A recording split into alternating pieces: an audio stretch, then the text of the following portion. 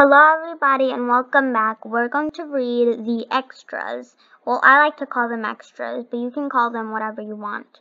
I'm going to read a recipe, a pledge, and playing games. If you don't want to watch it, that's completely fine, but I'm just doing it for you guys. Have you ever heard the expression waking up on the wrong side of the bed? It means to wake up in a grumpy mood, and it happens all the time. And I have a sure cure to get people, my brother, and believe it or not, Winnie, ungrumpy. Just give them a sincere apology and double chocolate chip cookies first thing in the morning.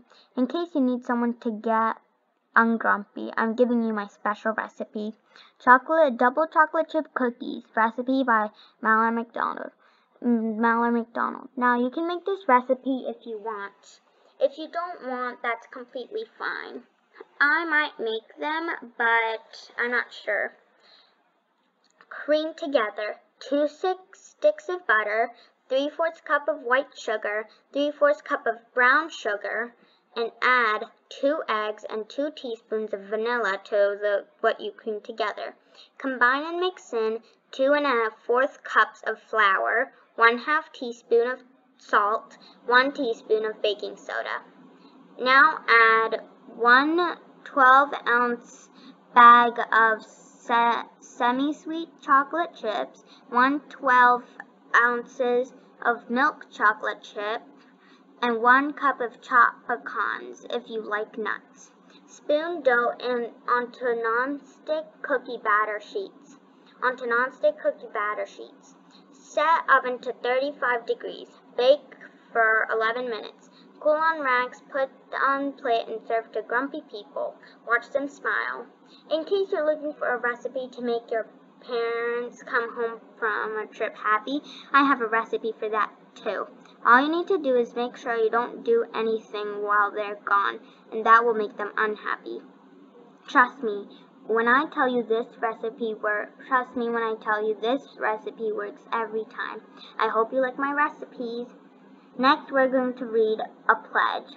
Even though I make cookies, really delicious ones, and apologized to Max this morning, I could tell he still doesn't believe me that I was going to stop snooping. So this afternoon, I made a pinky swear, why can't I talk, with him that I would never do it again. When we were done, Max gave me a "Does a pinky swear really mean anything? Look." So I gave Max more than a pinky swear. I gave him a pledge, and it went like this. And a pledge by Mallory McDonald.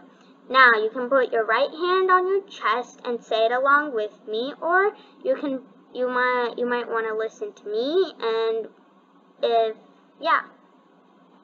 I pledge allegiance to the flag of the United States of Max, and to the republic for which it stands, one nation, under Max, indivisible, with liberty and justice for all, that it will never snoop again.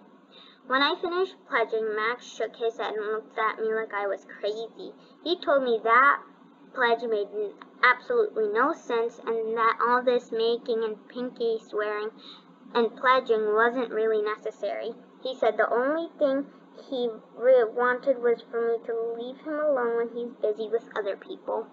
I winked and asked him if he meant certain people in particular. Max rolled his eyes like I was being annoying, so I triple promised to do that.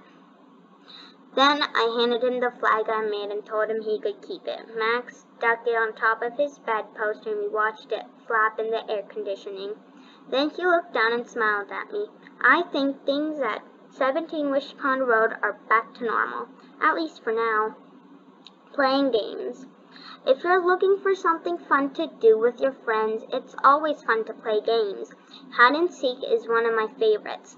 I don't think you should try it playing like I did. I don't think you should try playing it the way I did, but there are lots of fun ways you can play. Hide and seek. One person is it, everyone else hides. It counts to 100, then starts looking. The first person found becomes it for the next round. It keeps looking until everyone is found. Usually no one gets surprised, but everyone agrees that the last person found had the best hiding place. If the person who is it gives up looking for everyone before everyone is found, or he or she just yells something like come out wherever you are, and that round is over. Way number 2, sardines. The first time I played this was at last summer at camp.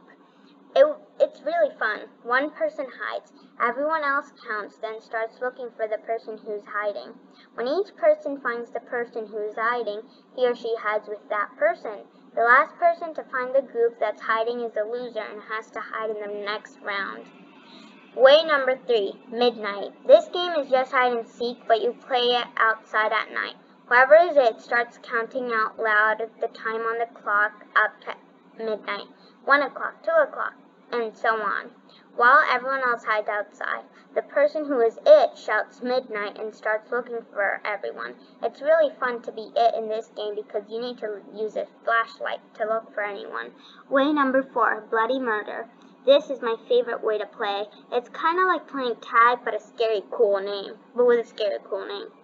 One person hides while everyone else counts, then looks. When someone finds the person who is hiding, he or she shouts bloody murder. Then it becomes a game of tag where the hider as it.